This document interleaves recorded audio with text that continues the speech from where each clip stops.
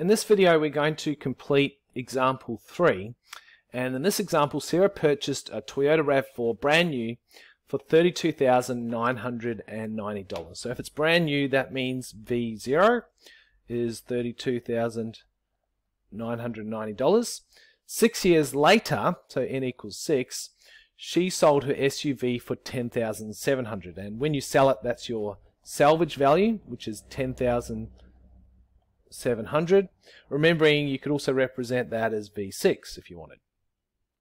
What annual percentage rate did the RAV4 depreciate by? So this time we're finding what R equals. So this one's going to be quite a tricky question. Anyway, we'll start by substituting into the equation. So our salvage value was 10,700. V0 is 32,990.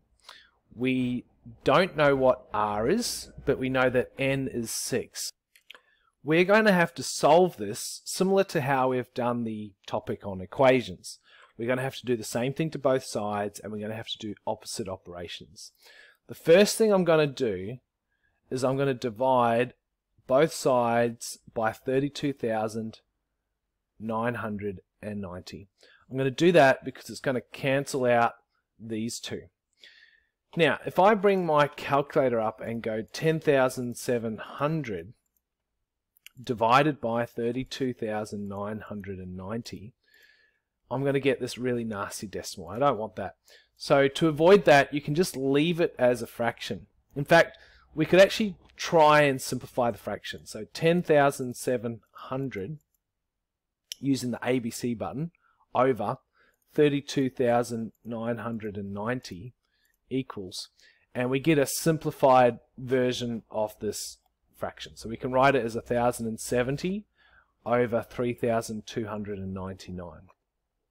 This is going to equal 1 minus R to the power of 6. What are we going to do here?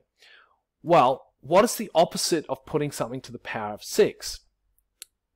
It's to use the 6th root button. Okay, so we're going to find the 6th root of both sides. The reason we're doing that is because the 6th root symbol is going to get rid of the 6, or the power of 6, leaving us with just 1 minus R, which is quite nice and simple. Okay, so where is the 6th root button on this calculator? We can see it here in red above the YX button. It's also where you can see a green A. And to do the 6th root, we're going to type the number 6 first. Now this could be different depending on your calculator. And then we're going to go second function YX. And this will give you the 6th root. And I'm going to put it in brackets. And I'm doing the fraction 1070, which I can do as division if I like. 1070 divide 3,299, then close the brackets. We get this nasty decimal, 0.82 something. I'm going to round this to 2 decimal places, and you'll soon see why. So we'll round it to 0.83. 0.83. Okay, now where to from here? What we're actually going to do is we're going to do something that we don't normally do. We're going to add R to both sides because this is going to get rid of the R, leaving us with 0.83 plus R equals 1.